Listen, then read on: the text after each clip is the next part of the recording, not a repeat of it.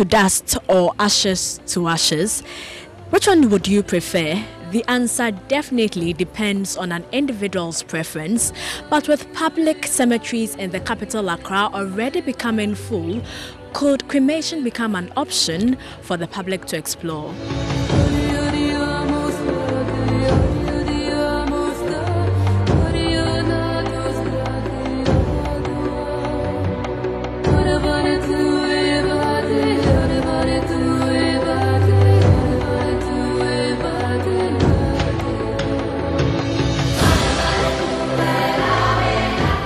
There's no place to bury the dead in all the major public cemeteries in the capital, Accra. The Accra Metropolitan Assembly has resorted to burial in old graves with no tombstones and in-between spaces. Compounding this problem, the living have also paid to have their graves reserved for them. We are using old unmarked graves. Some of the graves are not marked, so we are doing what we call burial. You know, we don't assume actually, but we bury on top of it. Cemeteries are old and people are dying, and it is our responsibility to, you know, dispose of their body hygienically. You know, so that's the truth. There are other options of disposal. You know, cremation is one of the options. But people are not patronizing that method of burial. According to Dr. Simpson Inimboaten, all efforts by the Accra Metropolitan Assembly to get land for burial sites have proved futile. You see, if you go to Awudome Cemetery, there are two wings. One of the wings have been closed for a very long time. You know, we are thinking, in fact, we have proposed to the Assembly, you know, that we want to reuse that portion which has been closed for a very long time, you know. So that is an option we are considering, because if you look around Accra, there's nowhere we can. There's no land anywhere, you know. We try to get some land around, you know, beyond Kaswa, and the chiefs are asking for too much, you know. It's too much, and it is so very, very far away from Accra. So it is, I mean, it is an option we had to drop. For now, the Accra Metropolitan Assembly is urging the public to explore cremation option to ease the pressure on public cemeteries. But is the public ready to explore this option? How can you put on your fire burning? You are not a fish to be burning. Yeah, at least you have to be learning about how a woman being, so that doctor will get more knowledge about how woman being is and the sickness will happen to everybody, and then they will know about it. But if they burn you, you are not a fish. No, it's not necessary to be burning people on it. You are not a fish to be burning. You are, at least, it's a fish that you have put on fire. How can you put woman being on a fire? Just imagine if you are standing, seeing your brother and your sister putting on the fire, you will be happy. It's not fair. And it's me like this. It's here I'm working. So when I die, very soon they'll get space to bury me here. So here is my own town. What about religious leaders?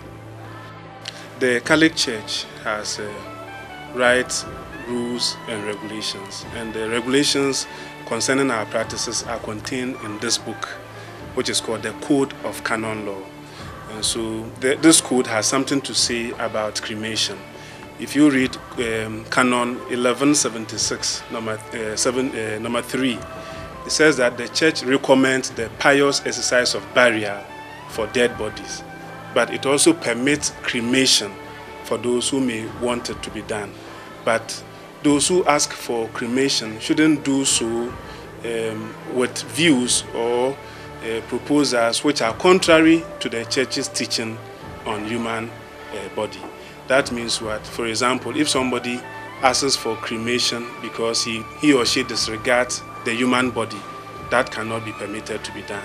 Or if somebody wants cremation to be done for him when he dies because he doesn't have any faith in the resurrection, that cannot be done. So clearly there are two things. The church prefers burial but permits cremation. The concept of cremation does not find any expression in the Quran because it is not part of our tradition or teachings or prescription regarding burial and funeral. So therefore there's no mention of it. Secondly, our second source of Islamic knowledge, thought, theology, and law, which is the tradition of the Prophet Muhammad, peace be upon him, what he did and what he said and what he acquiesced on, all do not give any indication regarding the practice of cremation.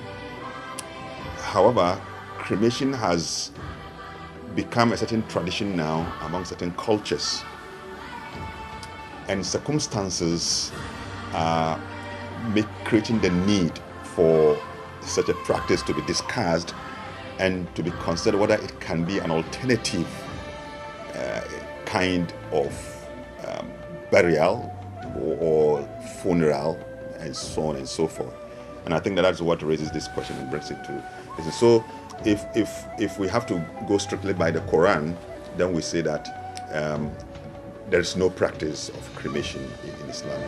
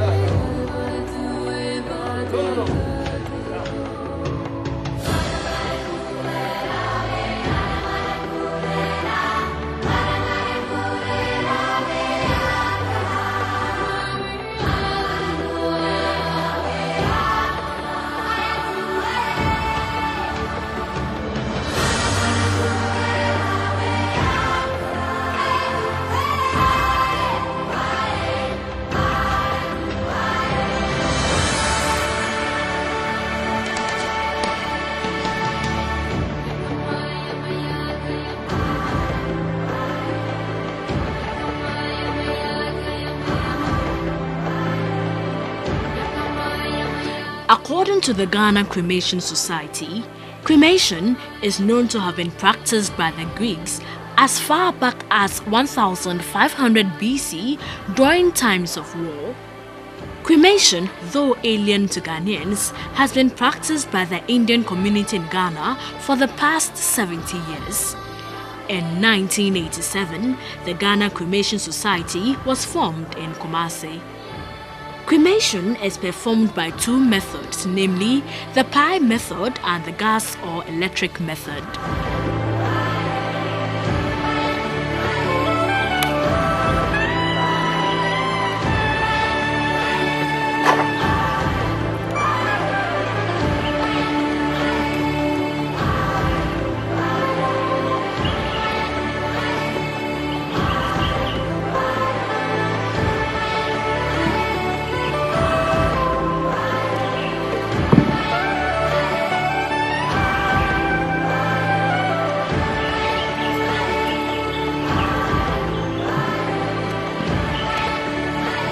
In the pa method, the pa is made of firewood and the dead body, enclosed in an open coffin, is laid on the pa.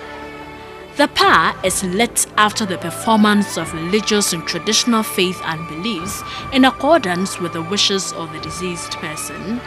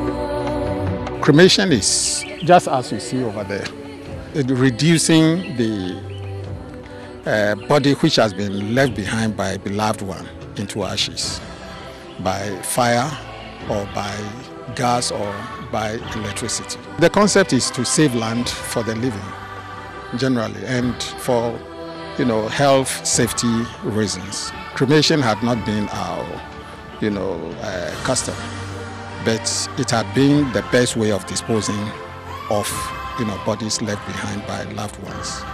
And those of us who believe in safety and those of us who believe in leaving enough available space of land for our generation, for farming and for agricultural purposes, we have opted to do cremation. It's non-religious. It's just a way of disposing of the body. Even the Bible says ash to ash and dust to dust. Dust to dust is the normal burial process. But ash to ash is to reduce the body to ash by way of burning the body. Why is it that, in various communities, those who are murderers, those who are very wicked, when they die, they burn them. Now, they burn them with the assumption that the spirit or the spirit lingering around the location will leave the location. You get the point. Why not you also, disposing of your body, quite easily and quickly and safely, and to allow your body to go where it should go. If you belong to the cremation society, if you pay up a cremation fee up to 300 cedis, you will have the benefit of shroud, coffin, transportation to the cremation ground, everything. So if you pay 300 cedis, you will dispose of your body safely. First, when somebody passes on or somebody dies, the body is sent to the morgue. When it's a natural death, we get a cause of death certificate from the medical officer who was looking after the person before death. This is the cause of death certificate that goes the first step, issued by the medical officer who was attending to the deceased, now deceased. Then secondly, we have the medical referee report, who is the second doctor, who also issues his certificate. Then we register the death with the birth and death for a burial permit. In this case, it should be a cremation permit, but because cremation is something new. They haven't designed, so we still use the burial permit, but it's marked cremation. Then it has to be endorsed by the AMA. That says that they are satisfied and they are giving the go-ahead for the cremation to take place. The last respect we give, like people say we are going to pay our last respect, in cremation circles we don't waste money. The only respect I give to the dead, departed soul going, is to move my sandals. That is the only respect for it and nothing else. The camphor is a fast burner. I don't want to talk anything spiritual, I want to go scientific. But it has its own spiritual aspects also. And we blend two things to do cremation. We have the slow and the fast burner. The fast burners start and then the slow burner takes off. And then the slow burner finishes everything. So if you don't put the fast burner, you won't achieve your aim. What about the myths associated with the process? It has to do with the customs, the traditions of the people. You know, some time ago, that was in the early 70s, somebody did a survey. You know, he interviewed a number of people, and he was a pastor actually. And there was 100% aversion for cremation. Nobody wanted to be cremated. See, but now the picture is different. You know, people have started, you know, but mostly they are foreigners. Those who opt for cremation when they die, they are mostly foreigners. Gradually, it is picking up among the Ghanaians. The number is now appreciating, you know. I am thinking that people are not going in for cremation because of the way cremation is done in Ghana. If you go to Osu Cemetery, for instance, they do open burning. You see, they put the casket there and surround it with firewood and burn it. And you see, it is not something, you know, which will attract people to be cremated when they die. So I think the way the cremation is being done is another factor. In Europe, where they use ovens, many people go in for, you know, cremation. But I think if we can do same here, you know, because for cremation you don't need any space, and we don't even have the space now. So why don't we go in for cremation? After cremation, the ashes are allowed to cool and collected the following morning and kept in an urn.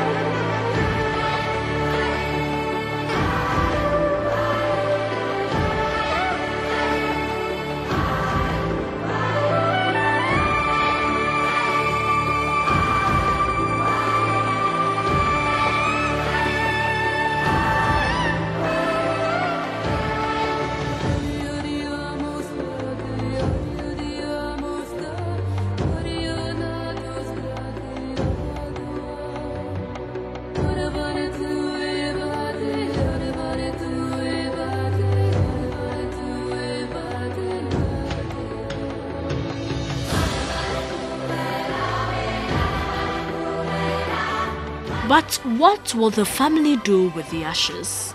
The families will come, will sit together and we decide what to do. And it's only going to be dumping it in the sea or any lake or river.